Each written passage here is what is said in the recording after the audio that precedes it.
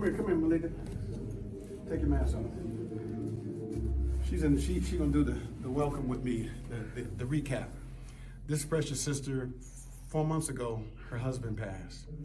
Her sister's baby just passed a few days ago. Through all that trial and tribulation, they've been dancing and praising God all across the pulpit, all across the altar. Some of you have been watching virtually. This is the girl. The sisters have been praising God.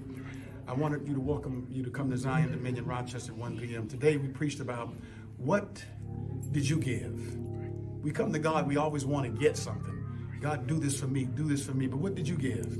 What is the reconciliation? Did you give him your life or you gave him your problems? Did you give him your devotion or you gave him your headaches? What did you give?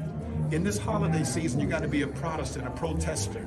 I'm against everything that's not like God, and I'm for the kingdom. That's what it's all about. You want to say something, Meleka? God bless everybody. From our house to your house, it's a matter of dominion.